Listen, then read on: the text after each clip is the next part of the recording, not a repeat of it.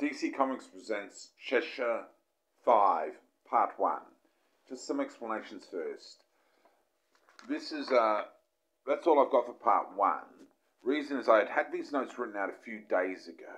I'd written them out and I was going to working on finishing it. But I got inspiration this morning and earlier today and did Cheshire the rest of it, but I did it on a video on this. So, and I hadn't done this as a video yet, of course. So it just ends up it's going to have to be Part 1 and Part 2, because the Part 2 video is sort of done, the rest of the story really. So it's really just one story, one video, but it's just going to be done as 2 videos, just the way it came out, I suppose. So this is just the notes of Cheshire 5, and we'll call it Part 1. Arsenal and Cheshire are monitoring the activities of Theophilus Euclides.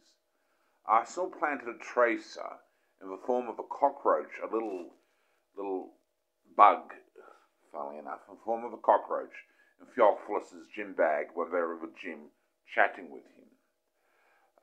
They traced Theophilus to a cafe in downtown Atlantic City where Punchline shows up and chatting to Theophilus. She's met him before in one of the Ghostmaker stories, Ghostmaker 4, I think it is. I think it's or 5. I think it's 5. Ghostmaker 4 is with Captain Carrot. Ghostmaker 5 is the no, it's Ghostmaker 6. It's Ghostmaker 6, Punchline 1. Ghostmaker 4 had already run out. So in Ghostmaker 6, I think it is where the Punchline story is, and yeah, and so that's where Theophilus Euclides is introduced. Ghostmaker number 6. Ghostmaker 1, 2, and 3 are written as stories at DC Comics Noahide, Volume 3 or something, 2 or 3 at noahidebooks.angelfire.com. They're the written stuff. Anyway, so that's where Theophilus Euclides shows up. Ghostmaker 6, I think it is, as a video on the channel. That's his first appearance. He's the one talking to Punchline at the cafe. They use a long-range noise amplifier to listen to the conversation, but no incriminatory evidence or conversation takes place.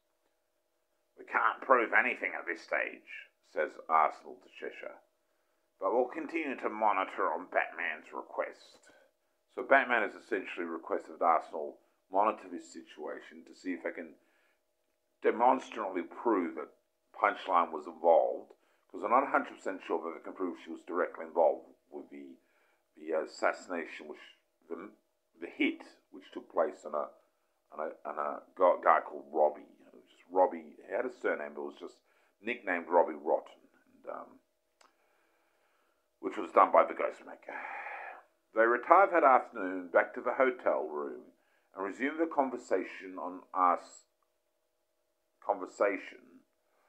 Arsenal's, according to Cheshire, interest in Punchline. But after a bit, they're planning to go out that night to a restaurant, a Vietnamese restaurant in the city. They're in Atlantic City. And she's ironing a dress, and he's getting his socks ready, and the conversation switches to that of Power Girl instead. So that's basically the information for Part 1. Part 2 has the rest of it.